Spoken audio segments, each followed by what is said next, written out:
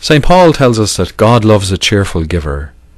For more than 1,800 years, stories have been told of the outstanding cheerfulness and giving of a great man of the early church, St. Lawrence. Lawrence was a deacon at Rome, serving Pope Sixtus II in the middle of the 3rd century. During the persecution of the church by the Emperor Valerian, Pope Sixtus and 4 of his deacons were put to death. The deacons had a special responsibility for the treasury of the church and for giving help to the poor.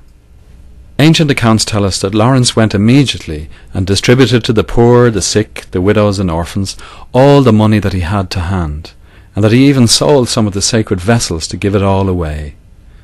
Having killed the Pope, the Emperor's men demanded to be given the treasure of the church. Lawrence told them it would take a few days to gather it all. Several days later he brought before the prefect of Rome a large group of poor and destitute people. "Here is the treasure of the church," he said. "The poor are the treasure of the church." The prefect was furious with Lawrence and ordered that he should be put to death, but painfully and slowly. So they roasted Lawrence over a fire on a gridiron. The old stories handed on witness to the fact that Lawrence's spirit wasn't broken, nor did his faith fail. One account even tells us that Lawrence joked, "You can turn me over now, I'm cooked on this side."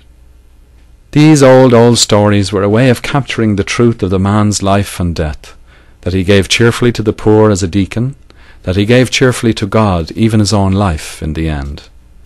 For that reason, he is celebrated by the whole church throughout the world, as we remember his death in this world and his birth into the next, on the 10th of August in the year 258, on this day.